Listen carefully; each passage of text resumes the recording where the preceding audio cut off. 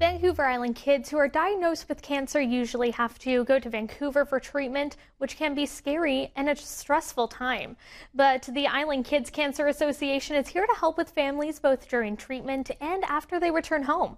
Tess Van Straten takes a look at how IKCA is making a difference in this week's Vital People. 15-year-old Marissa was diagnosed with a fast-growing cancer in December of 2019, right before the COVID pandemic hit. It was the size of my fist in my chest cavity, pushing my lungs and heart out of place, so it was difficult to breathe.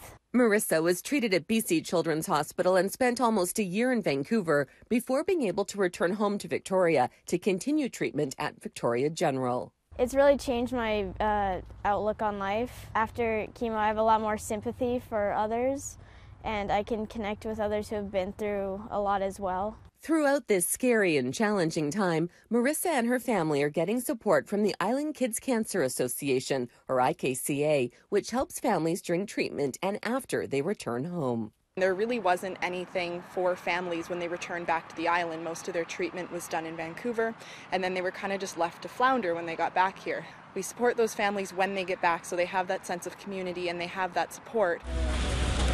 Connecting families to programs like Power to Be so they can take part in outdoor activities in a safe location. Providing healthy produce boxes in winter for families who need it. Special visits from the Chalk Art Ferry on birthdays, prized retreats after treatment, and much more.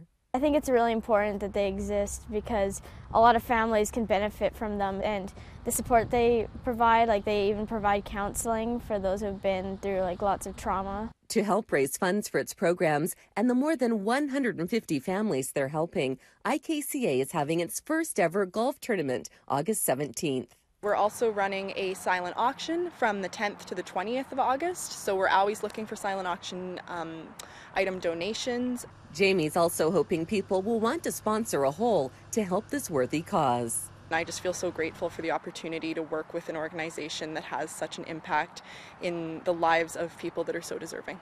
Marissa's just grateful for all the help she's received and can't wait to return to in-person school in September for the first time since her diagnosis. Golf tournament registration closes July 15th. Vital People, brought to you by the Victoria Foundation, connecting people who care with causes that matter.